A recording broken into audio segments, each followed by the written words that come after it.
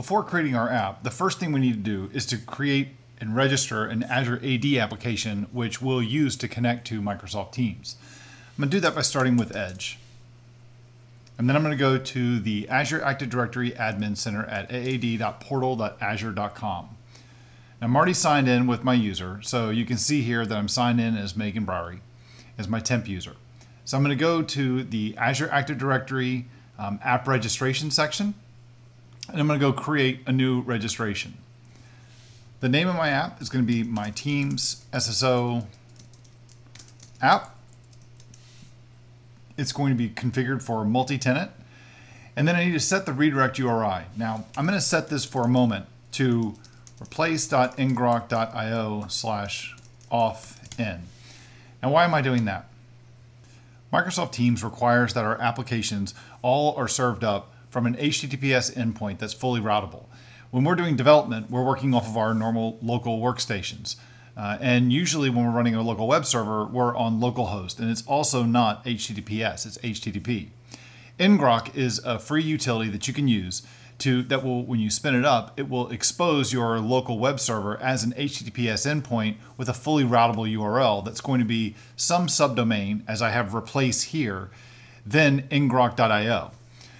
Every time you spin up ngrok, or every time you restart ngrok, it creates a new subdomain, a new random subdomain that you can use. But during development, if you're using the free version of ngrok, that subdomain is always going to change every time that you restart ngrok, which means we're going to have to come back in and replace this subdomain every time we restart it.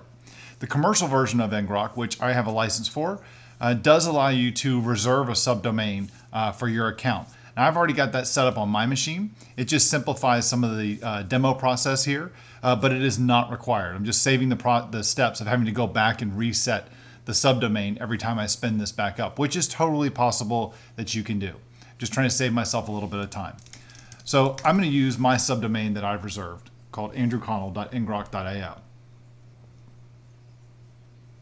Now the next thing I'm going to do is come over here to the redirect URIs, and I want to enable the two options for implicit grants. I need to enable the access tokens and ID tokens, and then I'll save my changes. Now the last thing I'm going to do is I'm going to go ahead and create a client secret. So I'm going to go ahead and create a new client secret, accept all the defaults, and let it create our secret. I'm going to save this inside of VS Code, or just as a text file that I can access later.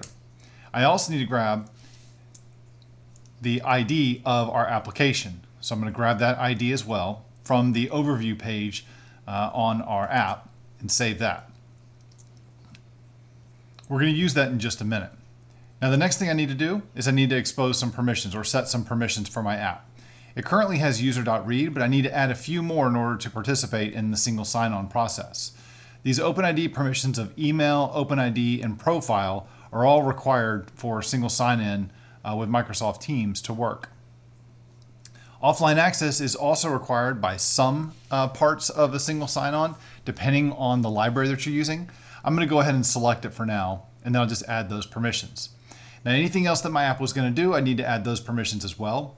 And I should, in production, have my users go through a consent prompt to make sure that they grant the application these permissions. However, just in the interest of this demo, as an administrator, I'm going to go ahead and consent to all permissions that are going to be requested on behalf of all the users in my organization. Now the next thing I'm going to do is I'm going to go ahead and expose an API. Now I need to do this in order to create a new scope or a new permission that Microsoft Teams is going to need. So I'm going to come over here to the application ID URI. I'm going to select set, and you notice here it has my GUID for my application already listed.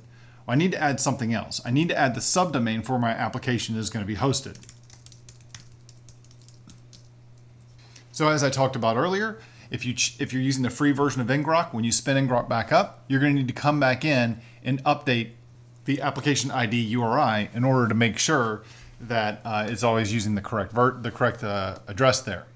Now the next thing I need to do is to define a scope for our application. So a scope is like a permission that we can grant or that people can grant consent to. I'm going to create a new permission here, and this new permission is going to be called access as user. This is something that Teams is going to request whenever it goes to grab an access token or grab an ID token for our user. So I'm going to say that it's the permission scope is called access as a user. Administrators and users can grant this permission. And then if the permission was going to be, if it was going to prompt someone for the permission, I need to list out a description of what they would see. So if an administrator is going to grant this permission, it's going to be described as teams can access the user's profile. The description is teams can call the app's web APIs as the current user. And then for the user, if they were getting this permission, it'll say teams can access the user profile and make requests on the user's behalf. And then for the description, it'll say teams can call this API, this app's APIs with the same rights as the user. And I'm going to set the state of this permission to enable, which means it's actually going to it'll be available for use. Now the last thing I'm going to do is I'm going to specify 2 client applications that are going to automatically be trusted by our Azure AD app. These 2 apps, you're going to list them by a GUID, and these are the Microsoft Teams clients. So the first one is all of the Microsoft mobile and desktop clients. So I'll go ahead and add that. And then the second one, the second GUID I'm going to list here is the Microsoft Web Client. These GUIDs are all listed in the Microsoft Teams SSO documentation, so refer to the documentation for more details.